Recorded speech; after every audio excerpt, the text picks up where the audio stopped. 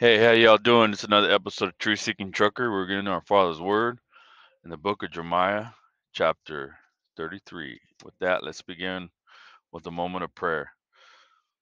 Father God, as we get into this chapter, um, may we see things through your eyes and hear things through your ears. Father God, we seek your face today, just for today. I cannot rest on the laurels of yesterday. I must pick up the cross or follow Christ. I must put on the armor of God. And we pray for protection from our Almighty Father, from the evil one, that He put a shield over us and this ministry, and we be able to cut through the lies with the sword of truth, which is that your holy word, Father. Father God, not only that, we're not going to sit on our hands. We're going to also pray that you engage the enemy. Your will be done, not ours. So you are the commander in chief in this army, in the Lord's army, because you are the Lord of hosts. Father God, we ask that you engage the enemy when you see right, because yes, we do forgive our brothers and sisters, but these fallen angels, we uh, we don't play with them. We show them who's boss. Because why? Because we take the authority that you've given us and we exercise that right, Father. We're tired of getting pushed around and bullied in this world by these damnable entities, and we don't want no more part of it, Father. We want to push back. Why? Because they're damned and they're going to hell, and there's a place in the lake of fire for them. Why? Because they sinned against God so great that that's what you judge towards them, Father. Hell was not made for mankind, but men will choose their way to hell. Father God, I pray for those suffering in sin and bondage that don't even know that they're in sin and bondage. I pray for them to wake up and the veil of sin be taken from their eyes so they can have a moment of clarity, so they can see where a pivotal point in their lives they can change their ways and say, "Oh my God, come into my life. I made such a huge mistake. I repent. Please, Father God, I ask you." And he's waiting for those words. In the name of Jesus Christ, by the authority of his blood, I ask for forgiveness. In Yeshua, the love of his people, to come to back to him, to cry out to him.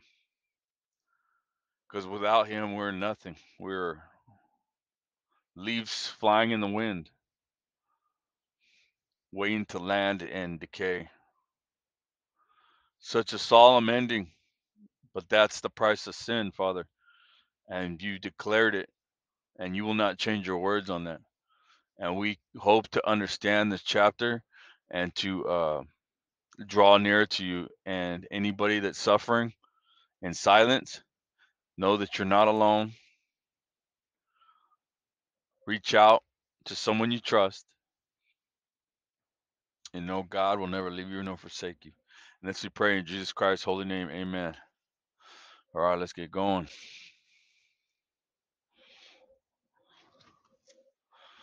Chapter 33. It's really cold right now, so if you see me bundled up, just know that it's like in the 20s right now, and there's ice all over the place in this part of the country. And I'm actually shut down right now. I had a hiccup in some of my paperwork, so they shut me down for a couple of days. Maybe it's take it as a blessing, right?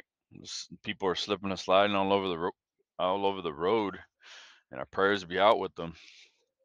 So what I do when I got downtime, this is my real job right here. This is what I'm set to do, and this is what I will do. Um, Anytime I can, right? I gotta make a living, but in the same way, that's not my job. This is it. So let's get going. Chapter 33, verse 1. Moreover, the word of the Lord came to Jeremiah the second time, while he was shut up in the court of the prison, saying, to thus saith the Lord of the Maker thereof, the Lord that formed it to establish it. The Lord is his name. 3. Call unto me, and I will answer thee, show thee great and mighty things which thou knowest not. Call unto the Lord Yahweh, right? Yahweh. Call to him, ask him, You can say in your native tongue too, but it doesn't hurt to use the original language as well. Um, Remember, Jeremiah is in prison for what? Obeying God, but God never left him. It's just a moment right now where he's coming to an affliction to where he's coming to his greatest reaching out to God. And some of these are this is some a great chapter with some great verses in it that we can put in our memory banks to always bring up.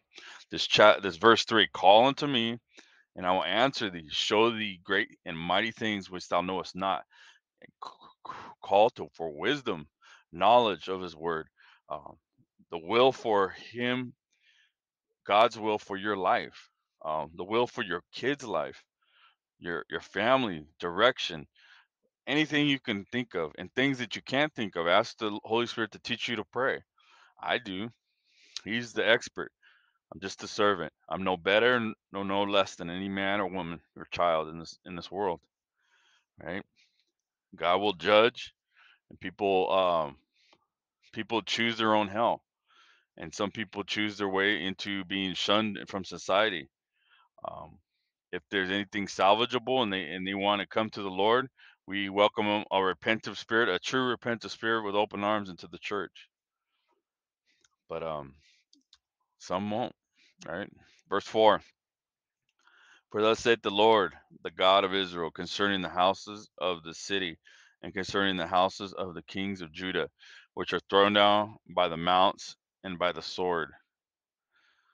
So God again, for emphasis, is telling them that Zedekiah is going down, like I said, and the kings of Judah are thrown down by the mounts and by the sword. They're going to fail in their battle.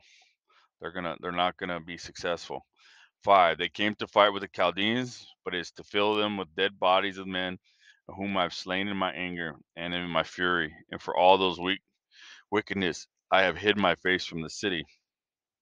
God has taken his hedge of protection away because they've lived in great sin and would not hearken unto the prophet Jeremiah to repent and turn back to the Lord. God was giving them all kinds of ways to survive. I mean, I hope you're following this. People will say, well, God's, such a loveful God. Why did he allow this? Well, I mean, he has a responsibility to righteousness and to holiness and to truth and to justice and to all these virtues that are we look at as extraordinary and you know worthy of instilling in our own lives. He's everything and he's perfect in him, right? He is the embodiment of perfection and purity. So when he asked for somebody to get to change their ways, he's showing a great mercy. You think men would show this kind of mercy? Oh, I tell you, they would have probably shoved a sword in somebody's heart within 30 days. Even the most forgiving man, or they would have walked away. Right? Understand this. Compare how God handled this compared to what you know about men. And there, hands down, God is way more merciful than any other man in the world at any point at any time. So I hope you see that. I can't say that enough. Verse 7. Uh, excuse me. Let's go verse 6. Behold, I will bring it to health, to cure, and I'll cure them, and I'll reveal unto them the abundance of peace and truth. All right. God still wants to heal them. 7. And I will cause the captivity of Judah and the captivity of Israel to return, and we will build them as the first. So they will become one. Right? The book of Ezekiel talked about this too. Um, the two twigs becoming one, intertwined. All right, they'll come back. Um, I believe it was sticks, not twigs. So 8.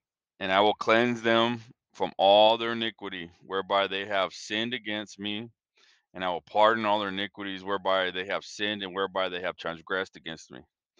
See, God doesn't just see the sins they did, but also the encouragement, the instigation, the stumbling blocks that were laid not just by the devil and his fallen angels, but their fellow men in the sister cities that surrounded them. But the thing is, when you know the truth, you're held to more responsibility. So that's why Israel and tribes of Israel and tribe of Judah fell so hard. They fell so hard because their punishment was 7 times harder than theirs in Leviticus 26. Um, I can't recall the verse, but you can take a look at Leviticus 26, and um, and with that, um, they had their chances to repent. They had their chances to leave the city gates and surrender to the Chaldeans' army and live. But the ones who held back, their time is up. Line in the sand, don't cross it.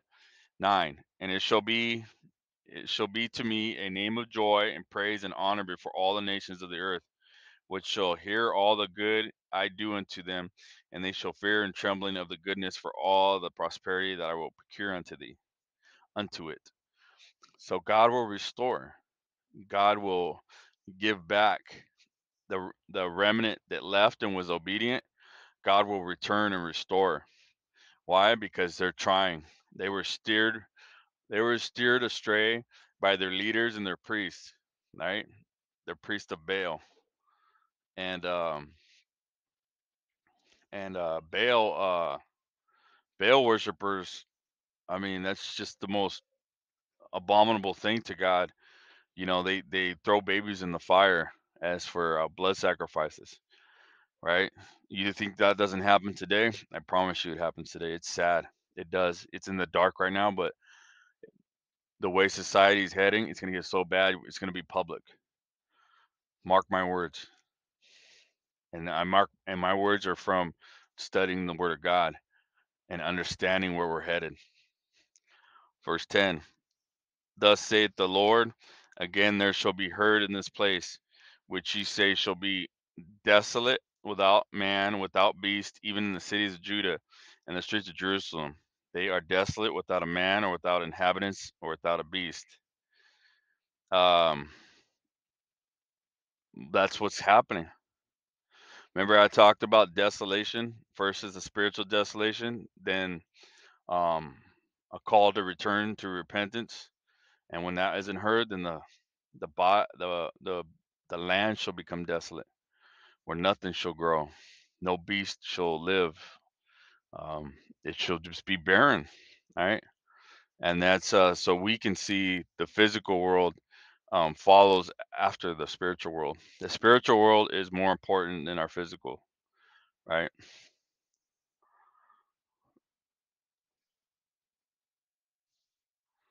Okay, verse 11. The voice of joy, the voice of gladness, the voice of the bridegroom. Who's the bridegroom? That's Jesus Christ. And the voice of the bride. Who's the bride? God's church, his beloved, his true and faithful. The voice of them that shall say, praise the Lord of hosts, for the Lord is good, for his mercy endureth forever. So this is a future foretelling event. And of them that shall bring the sacrifice of praise into the house of the Lord. Hallelujah. Remember, I brought this up many times. There's similar verses to this. And I'll just read them. It'll be Jeremiah 7:34, Jeremiah 16:9, Jeremiah 25:10, and I believe this is the fourth and final one, Jeremiah 33:11. And there's also a very similar one. I believe it's in Revelations. This is for all y'all that want to do cross references, right? And see.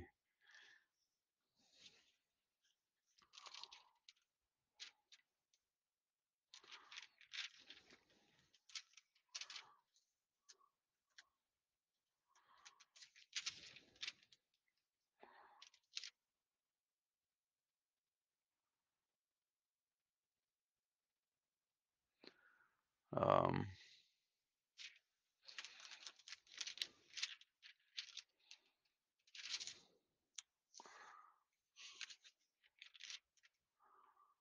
1 second. Okay, so it was Revelations 18:23, and the light of the candle, which is the truth of God, right? Shall shine no more at all in thee. The voice of the bridegroom and the voice of the bride shall be heard no more at all in thee. For thy merchants were the great men of the earth, for by their sorceries their nation shall be deceived. So what we got here is a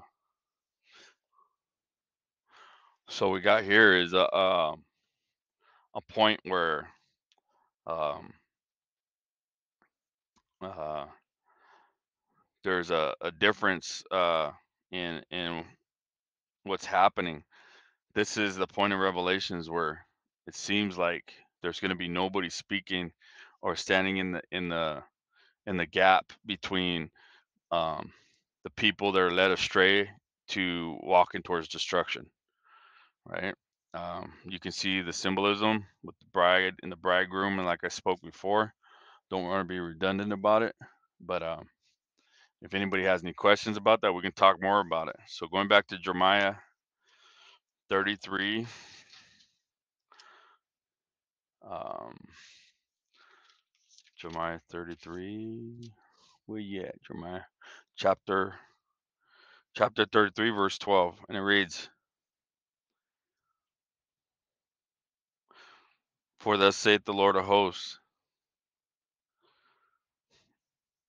again in this place which is desolation without a man and without a base, and all the cities thereof shall be a habitation of shepherds causing their flock to lie down. All right. Verse 13. In the cities of the mountains, and the cities of the vale, and the cities of the south, and in the land of Benjamin, and the places about Jerusalem, and the cities of Judah, shall the flocks pass again under the hands of him that telleth him, saith the Lord. So what we got here is you got to understand about something about animal husbandry at the times of a shepherd and his sheep. So um, you got here in the verse 13 that said, the flocks pass again under the hands of him that telleth. What is a telleth, right? What is a teller at a bank? They count, right? Just the same thing as someone who counts the sheep, right? He's got the shepherd's staff, and as they pass underneath it, he counts them, right? You got to do head counts with animals, right? You'll never know if, especially when you got large flocks or herds or whatever. Um, you'll end up with missing animals, and depending on the predator carrying it away, some won't devour it right then and there. They'll grab it and they'll run away with it. So you'll you won't even know it's missing until it takes about 3, 4 away. But the good shepherd always counts his flocks and his herds, and he'll leave the 99 to go for the one. Right? What a great shepherd, the best shepherd. Let's go ahead and give God some praise in Psalms 118. Oh, give thanks unto the Lord, for he is good, because his mercy endureth forever. Let Israel now say that his mercy endureth forever. 3. Let the house of Aaron now say that his mercy endureth forever. 4. Let them now that fear the Lord say that his mercy endureth forever.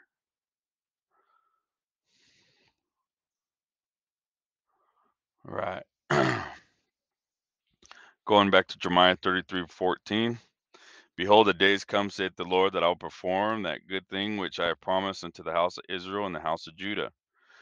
Again, the restoration, bringing them back home. 15. In those days, at the time, will I cause the branch of righteousness to grow up into David, and he shall execute judgment and righteousness in the land. Again, there are no more male heirs in the tribes of Judah that will sit on the throne. There are 2 daughters that survived in King Zedekiah, with King Zedekiah, and with that they had um, went to Egypt with Jeremiah at the end of this book, and after that they went to the islands of um, uh, Ireland, Scotland, and eventually England through their bloodlines, through the monarchy. You got to look up this book called, but written by Raymond E. Capt. It's called Jacob's uh, Jacob's Pillar, the Stone of Scone. Right, excellent book. Gives you some great insight. But again, it's historical events. You know, all things that men write are flawed. Only I trust the Word of God at 100% at all the time. If anything's wrong with when it comes to the Word of God, it's not the Word of God that I would question. Even with myself, I'd question my perception and my ignorance, but I'd never question God's Word, right? So that's when people must understand that we don't always get the interpretations right, but it's not an excuse to just belligerently discount the whole holy word. Um, Everybody has their road to walk. Okay, let's go ahead and finish 15. The branch of righteousness shall grow up into David, and he shall execute judgment and righteousness in the land. Verse 16, in those days shall Judah be saved, and Jerusalem shall dwell safely, that his name wherewith that he shall be called the Lord our righteousness, because he is righteous. He is perfect, right? Another time where we can do a cross reference is Isaiah 61, 10 through 11. I will greatly rejoice in the Lord. My soul shall be joyful in my God. For he hath clothed me with garments of salvation. He hath covered me with my robe of righteousness. Through his righteousness, right? Christ's righteousness, are we clothed in when we accept him, when we call for his blood to cover us in for our sins. Okay, continuing.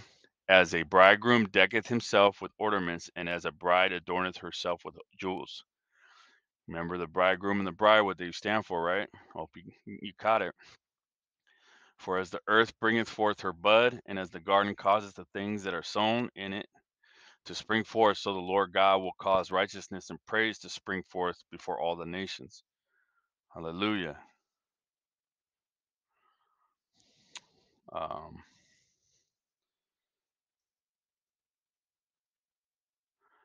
verse 17. For thus saith the Lord, David shall never want a man to sit upon the throne of the house of Israel. The next king of Israel will be Christ. 18. Neither shall the priests, the Levites, want a man before me to offer burnt offerings, to kindle meat offerings, and to do sacrifice continually. And remember, meat offerings and burnt offerings are abolished. They are nailed to the cross. Hebrews 10, 1 through 10 will specifically knock that out of the park. Don't let anybody deceive you with that. Okay. Let's go ahead and understand what that righteousness is that we're talking about. We're going to go to Revelations 19:7 through, I believe, was it 13? Let me get there.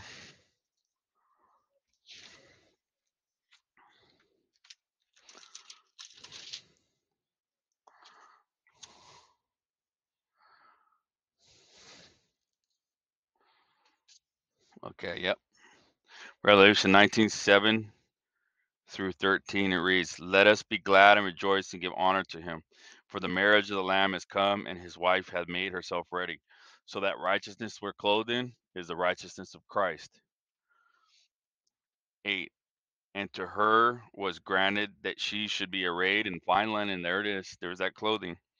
Clean white, for the fine linen is the righteousness of the saints. 9. And he said unto me, right, blessed are they that are called unto the marriage supper of the Lamb. This is important. This is end times where we're going to come home to the Lord. It's the marriage supper of the Lamb. And see, he said unto me, these are the true sayings of God. 10. And I fell at the feet to worship him. And he said unto me, see thou do it not. I am thy fellow servant, and for thy brethren that have the testimony of Jesus. Worship God for the testimony of Jesus in the spirit of prophecy. 11. And I saw heaven open, and behold, a white horse, and he that sat upon it was called Faithful and True. In the righteousness he doth, judged and to make war. Christ coming on his war horse. Christ came at first for peace. Now he's coming back to take claim. 12. His eyes were as a flame of fire, and his head were many crowns, and he had name written on it that no man knew but he himself. 13. And he was clothed in the vesture dipped in blood, with his name is called the Word of God. The dipped of blood and his blood, right? Some say it's the blood of martyrs. It could be too, the ones that died for Christ.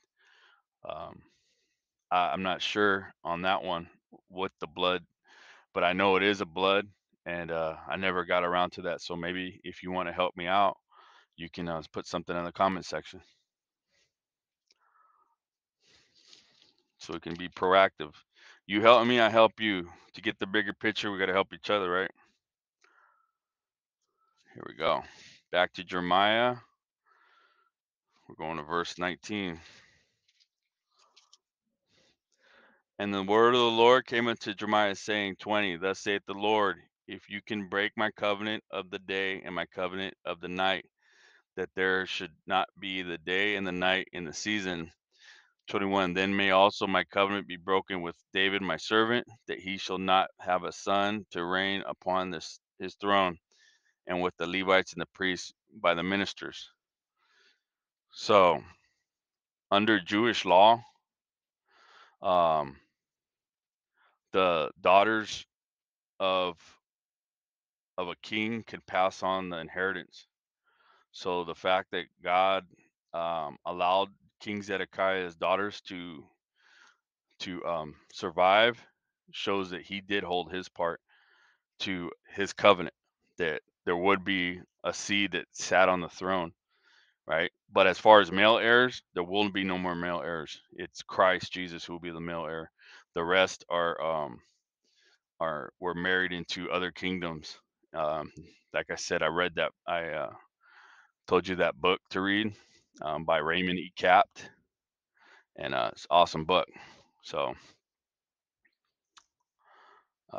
verse 22, as of the host of heaven cannot be numbered, neither the sand of the sea measured, so I'll multiply the seed of David, my servant, and the Levites and the minister unto them. So, host of heaven, right, cannot be numbered. You ever hear that saying, well, if the Bible was true, why didn't it ever say anything about other life outside of Earth? It did, right here and there. You just got to know how to decipher. The hosts are the army, um, the angel army, right? The hosts being an army, heaven being above us, right? In the sky, in the space, right? That's not humankind, right? That is specifically saying there's life outside of mankind, and it cannot be numbered. So God's been busy way before he made mankind. Okay, so you understand that. So why haven't we seen them? Well, the ones that are supposed to not interfere with mankind in their development have listened, and they've been held off to um, minimal interaction, right? Because that's what they're supposed to do. That's what they're instructed to do. But some didn't listen, and we know that this in the Genesis 6 book, and about the fallen angels seeing that the daughters of men were fair and created offspring, right? You can check out those Strong's Concordance 6635, and yeah, I think I only put one. I thought I put two, but yeah, you can check for that angel army what it says. It does say army in it's called Saba. It's a Saba. Check that out if you want to go deeper in that. Okay, verse 23. As the host of heaven, oops, I reread that. 24. No, 23. Moreover, the word of the Lord came to Jeremiah, saying, 24. Considerest thou not what this people have spoken, saying, the two families which the Lord hath chosen, he hath even cast them off. Thus he hath despised my people, that they should be no more a nation before them. 25. Thus saith the Lord, if my covenant be not with the day and night, and if not the appointed ordinance of heaven and earth. So God's covenant is with the law of the natural law of heaven and earth as well. Like I said before, God has a responsibility to his creation, to govern, to protect, to watch over. So he made natural laws like the law of gravity is being one of them, right? That won't change.